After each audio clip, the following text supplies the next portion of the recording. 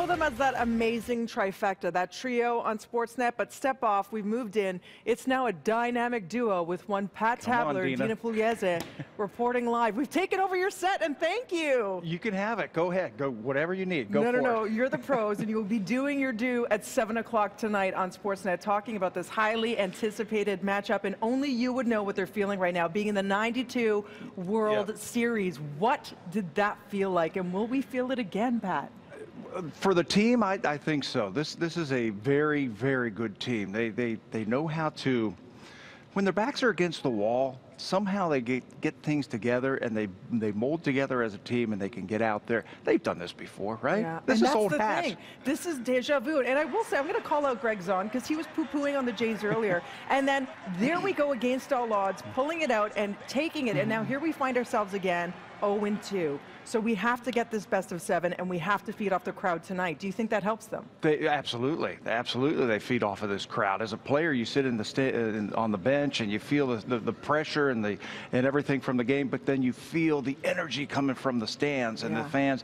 What you have to do is you got to kind of dial it down just a little bit. Okay. A lot of times you want to do too much. We saw that from the Jays in the Texas series, I thought, that everybody was trying to hit home runs and trying to do everything themselves. They went to Texas. They started playing their game. They're going to be fine. They're down 2. They have to win tonight, and I think they will with Marcus. And Stroman is so relaxed. It's these young guns that seem so stealth. Is that not incredible? What makes him a great pitcher? That's half the battle. Well, he believes in himself. He knows what he can do. He's a guy who's got a lot of confidence. Number one, he's got a lot of talent, but he's very confident in what he has to do, and he doesn't get outside the moment. It's almost like he's got an out-of-body experience, if you will, when he's out on that mound. He knows what he has to do. He can go out and do that. He's a special type of player, a special kid, and I think the bigger the stage for Marcus, the better he performs. He's feeding off it. Some people crumble under the pressure. He loves excels. It. And you see that he has the HDMH. Head doesn't measure heart.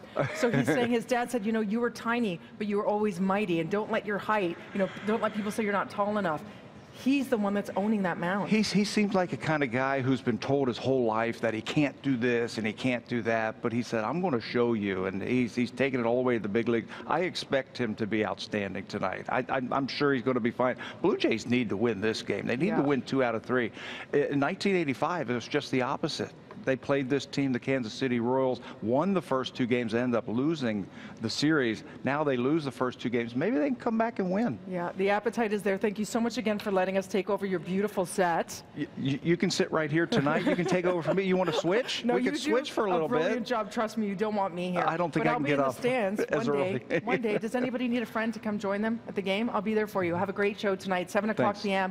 on Sportsnet. And of course, we're going to watch that first pitch thrown out at 8:07. Tune in to all your Sportsnet coverage. And Kev alluded to some sort of election interstitials or something happening so that you can watch the Jays game and see all the results, the poll results. I can't wait. So I'll be watching. We'll stay tuned. So much to look forward to this Monday morning. Right now, check